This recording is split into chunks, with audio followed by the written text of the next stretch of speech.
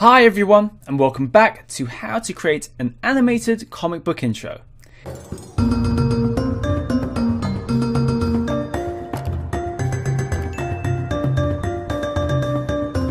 In this lesson, we'll add a camera to our animation to make it more exciting and dynamic. Let's go ahead and start by selecting all of our layers apart from the background layer. So just press Ctrl on the keyboard to select both of these.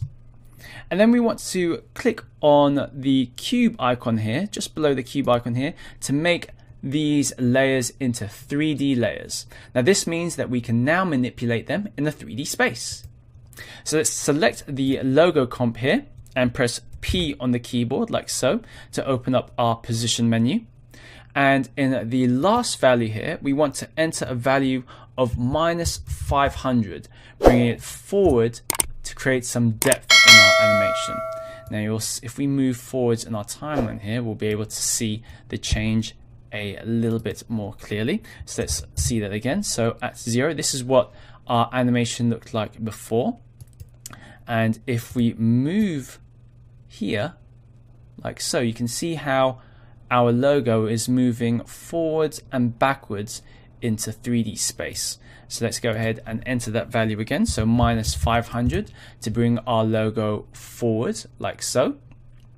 And now let's go ahead and make our logo appear smaller again as how it was by going into the transform menu here. And instead of entering a value for position, we want to go ahead and change the scale. So instead of 100%, let's enter a value of 75%, just to make it appear slightly smaller, which is closer to the size that we had before. Now we want to add a camera to our composition. To do this, go to Layer, New, and select Camera. We're going to use the default presets for our camera, and then click OK. And you'll see straight away we've got this new camera layer added to our composition. With it selected, press P on the keyboard to open up our position menu. Let's scroll all the way back to the beginning of our timeline. And from here, let's go ahead and click on this keyframe icon here to create a new keyframe. And we want to add a value here of -600 for the last value. Now you'll see straight away that it's affected our animation. We've zoomed right into our image here. So let's go ahead and scroll all the way forward to about 10 seconds in our animation.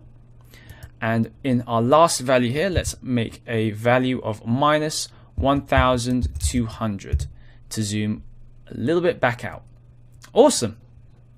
Now, if we scroll back and forth in our timeline, you'll see that we've created this cool zoom out effect for our animation. Excellent. Now let's go ahead and open up the rest of the transform options for our camera and make a keyframe for the rotation at the beginning of our timeline. So let's make sure we select the right rotation. So we want to rotate our image in the Z-axis here, like so.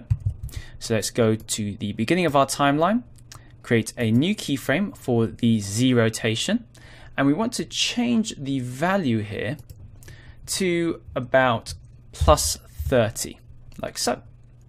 Now let's move forwards to the timeline to about 6 seconds, like so. And then we want to change the value here back to 0. Awesome.